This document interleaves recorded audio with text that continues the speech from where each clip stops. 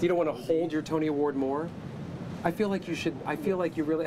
I'm more terrified and mortified than anything. Why? Wait, here, come up here. Why are you mortified?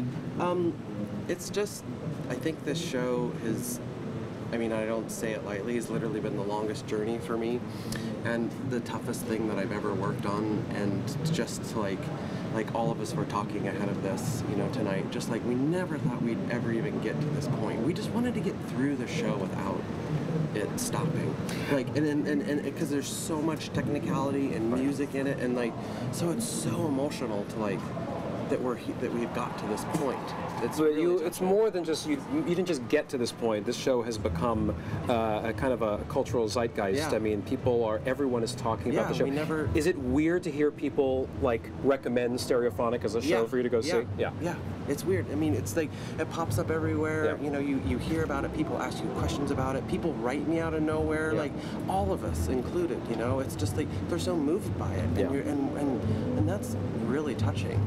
You know. What was did you have experience in a recording studio? Yeah, I'm also a musician as well. So you know this world. So I know it, and like Justin Craig and Will Butler and I, like, we all like brought all of those different, you know, technicalities and artistry to the play, right?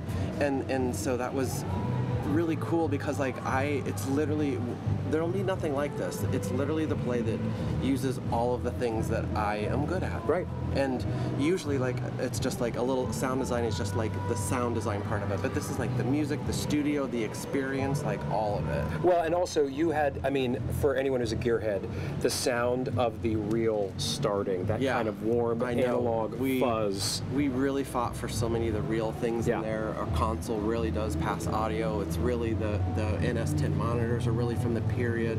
There's no digital guitar effects. It's all real pedals. Stuff is weird each night. Like a guitar cable buzzes this and that, and I'm just like, yeah. You even got the feedback right. Yeah. It's incredible. I'm like, that's how it goes in a studio. And what is that moment when they say your name that you win a Tony Award? Is it an out-of-body experience? It is definitely out of body. I think like just being up there and thinking, you know, today I just started thinking like, what should I say? And it's very heavy to say because it's just the most thing I've ever been invested in ever. You know? Did you say everything you need to say, or is there anything you forgot that you'd like to do now? No, that's great. Okay, you're good.